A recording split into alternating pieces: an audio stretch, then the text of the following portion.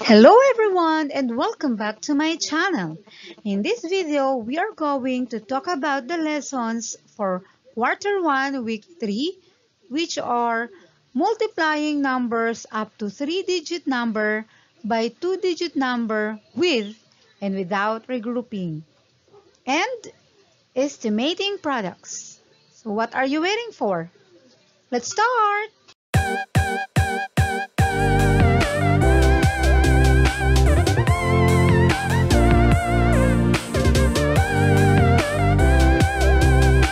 Example number 1. There were 323 apples in a basket. How many apples are there in 32 baskets? To solve the problem, you need to multiply 323 by 32. Narito ang mga steps kung papaano natin i-multiply ang number. Step number 1, write the larger number above the smaller number. Isusulat natin ang malaking number, which is 323, at isulat natin sa ibaba nito ang 32. So, 323 times 32. Next step, multiply the digit in the ones place of the bottom number by all the digits in the top number to get the first partial product. Uunahin nating i-multiply ang number na nasa ones digit, which is 2, sa lahat ng number na nasa itaas. Kaya, 2 times 3 is 6. 2 times 2 is 4. 2 times 3 is 6. 646 ay ang ating unang partial product. Next, multiply the digit in the tens place of the bottom number by all the digits in the top number to get the second product. Ang next nating i-multiply ang number na nasa tens place, which is 3. Therefore, 3 times 3 is 9. But wait, saan natin ilalagay ang 9? Itatapat natin ito sa number na nasa tens place dahil ang imino-multiply na natin ay nasa tens place. Kaya, ilalagay natin ang 9 sa tapat ng 4. And 3 times 2, 6. 3 times 3 is 9. So, 969 ay ang ating second partial product. Next step is, add the partial products to get the final product. So, let's add. Bring down 6 since wala naman na siyang katapat. Next is 4 plus 9 is 13. Bring down 3, carry 1. 1 plus 6 is 7. Plus 6 is 13. Bring down 3, carry 1. 1 plus 9 is 10. Therefore, 10,336 ang ating final product. Napakasimple at napakadali, di ba? Another example is 203 times 13. Sundin lamang ang nabanggit na steps kanina at makukuha mo agad ang product. So, multiply muna natin ang 3. 3 times 3 is 9. 3 times 0 is 0. Lagi pong tatandaan, lahat ng number na kapag minultiply natin sa 0, ang sagot ay laging 0. Then, 3 times 2. 609 ang ating first partial product. Next is the tens place. 1 times 3 is 3. 1 times 0 is 0. 1 times 2 is 2. Then add 9, 3, 6, 2. Therefore, 203 times 13 is 2,639. Another example is 4,212 times 34. So, ganun pa rin ang gagawin. I-multiply muna natin ang nasa ones place. So, 4 times 2 is 8. 4 times 1 is 4. 4 times 2 is 8. And 4 times 4 is 16. The first partial product ay ang 16,848. Then, tens place. 3 times 2 is 6. 3 times 1 is 3. 3 times 2 is 6. And 3 times 4 is 12. Ang ating second partial product ay ang 12,636. Next ay add. I-add natin ang first partial product sa second partial product. Kaya, 16,848 plus 12,636, ang sagot ay 133,208. Let's have another example, which is 345 times 24. Itong halimbawa na ito ay magpapakita ng multiplying numbers with regrouping. So, paano natin ito gagawin? Sundan lamang po ang mga steps na ito. So, una, write the larger number above the smaller number. Next, multiply the digit in the ones place of the bottom number by all the digits in the top number to get the first partial product. So, uunahin nating i-multiply ang nasa ones place, which is 4. So, 4 times 5 is 20.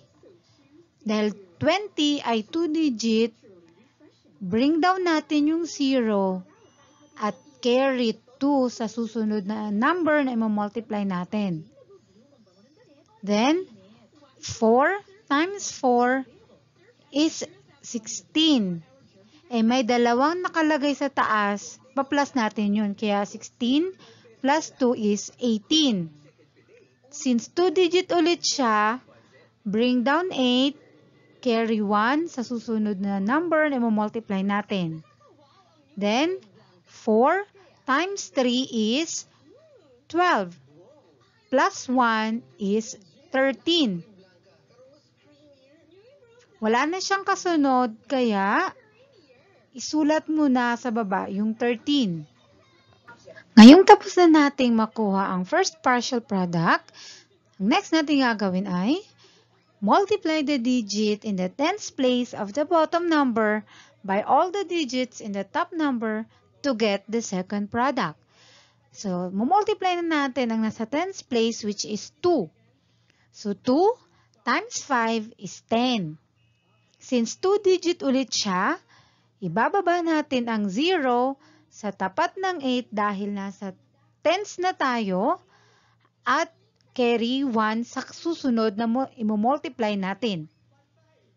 Then, 2 times 4 is 8. Plus 1 is 9. 2 times 3 is 6. So, ang ating second partial product ay 690. So, next step ay add the partial products to get the final product. So, 1,380 plus 690. Bring down 0 dahil wala naman siyang katapat. Then, 8 plus 0 is 8. 3 plus 9 is 12. Since 2 digit siya, bring down 2, carry 1.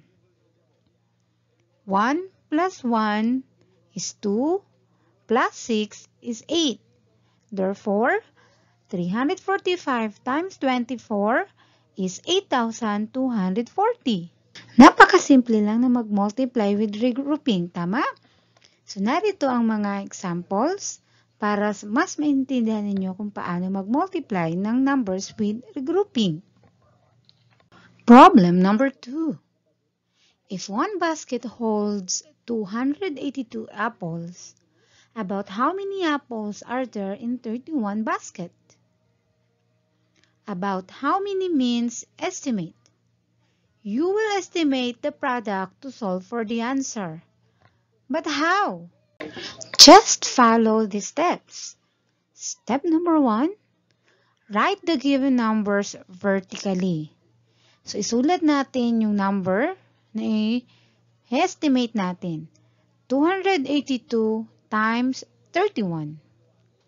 Step 2, round each of the factors to its highest place value. So, 282, ira-round off natin siya. So, the rounding number is 2. Ang katabi niya ay 8. So, round up tayo. 282 ay magiging 300. Next ay 31.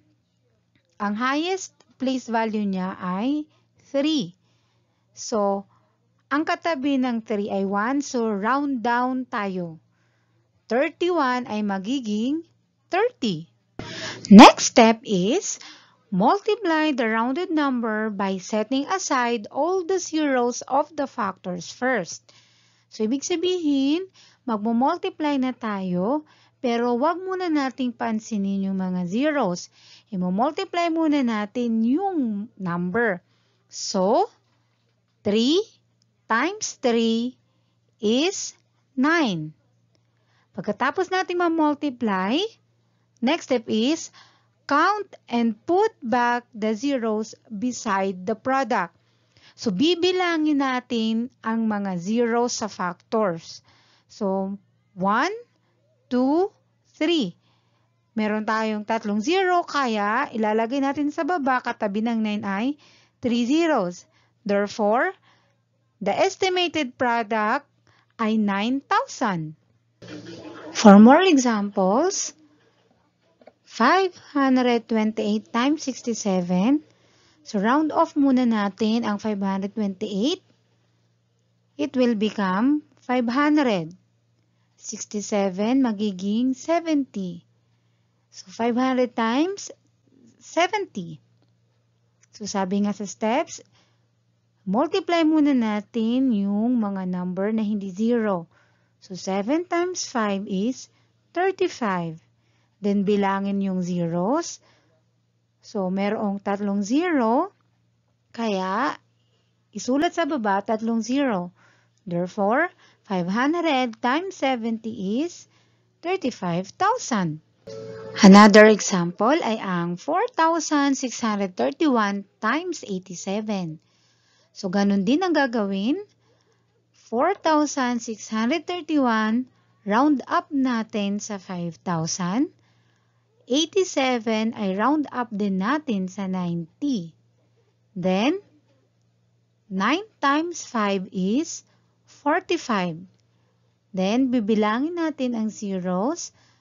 Mayroong 3 zeros sa tabi ng 5 at isang zero sa 9. So, bali, may 4 tayong 0. Therefore, the estimated product ng 4,631 times 87 ay 450,000. Napakasimple lang na mag-multiply at mag-estimate ng product, di ba? Maraming salamat sa panonood sa aking video at huwag kalimutan na i-like, i-share at i-subscribe ang aking channel. Ako si Maam Cee at muli maraming salamat. Paalam!